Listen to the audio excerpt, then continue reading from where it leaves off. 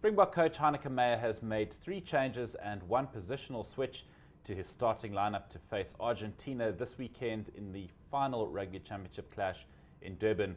You're watching News 24 Live. I've got Rob Howing from Sport 24 alongside me to get his thoughts on the team selection. Rob, good afternoon. Thanks for coming in. Hi Nick, pleasure.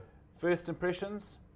Not terribly surprised. I think there'll be a lot of people who would have wished for a little bit more in the way of experimentation with the World Cup sort of, so close now, and a lot of players sort of in need of game time, so you'll never please everybody, will you? I mean, that's the bottom line with any sort of Springbok choice. I always felt that he would stick with the nucleus.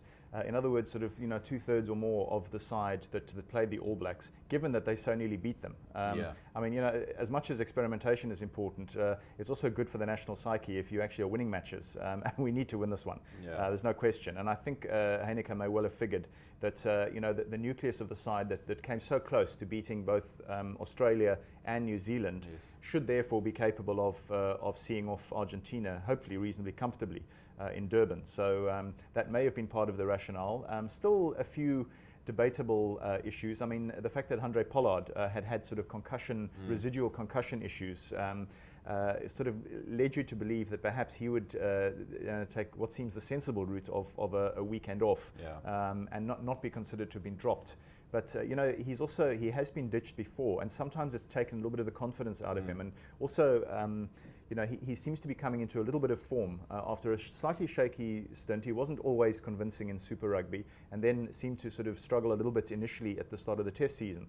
And he's just come more and more into his own. And perhaps Meyer's thinking is, let's let the kid kind of keep developing his confidence. So keep him sort of undisturbed. Of course, a lot of people in Durban will be a little bit disappointed that Pat Lambie stays benched after sort of doing a fair bit of the sort of media frontage in the lead-up days. There's been calls for him to get more game time ahead of the World Cup. I mean, do you personally, who do you prefer to see it pivot to come the World Cup?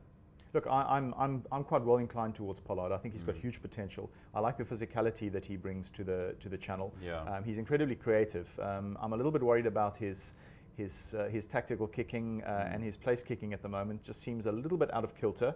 But again, this might be an opportunity to sort of iron out those flaws. But look, I'm also a great Lambie fan. I think he's a fantastic utility player. So in a sense, maybe he's his own worst enemy. Because he's so versatile, he is seen as a sort of a super sub person. I've got to say, I would have loved to have seen him get a start either at 10 or 15.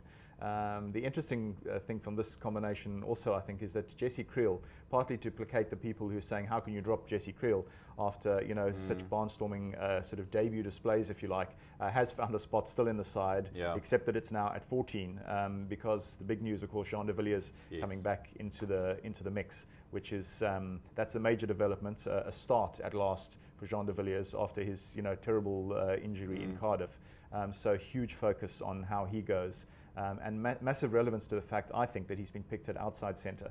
I've been suggesting for a while that perhaps the combination, if Meyer is hell-bent on Jean being his skipper and playing regularly at the World Cup, that the best place for him is perhaps to play at 13, because he is very versatile. He can cover that position very comfortably. And Damien Dalende, frankly, has been so good for the whole year, if you go back into Super Rugby with the Stormers as well, at 12, that it makes sense, I think, for him to stay there.